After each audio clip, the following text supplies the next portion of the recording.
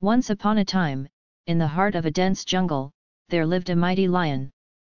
He roamed the land with great power and authority, feared by all the other animals. One day, while the lion was taking a peaceful nap under a shady tree, a tiny mouse accidentally woke him up by running over his paw. Enraged and annoyed, the lion captured the mouse with his massive paw, ready to punish the small creature for disturbing his rest. The frightened mouse pleaded for mercy, promising that if the lion released him, he would one day repay the favor. The lion laughed heartily at the idea that a tiny mouse could ever help him.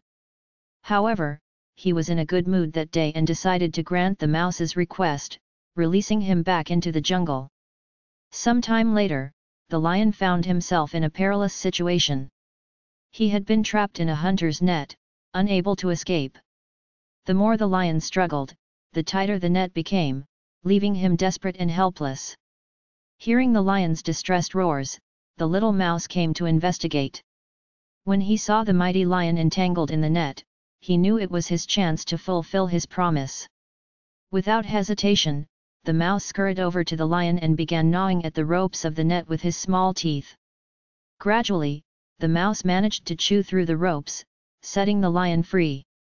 The lion was amazed and grateful for the mouse's act of kindness and loyalty.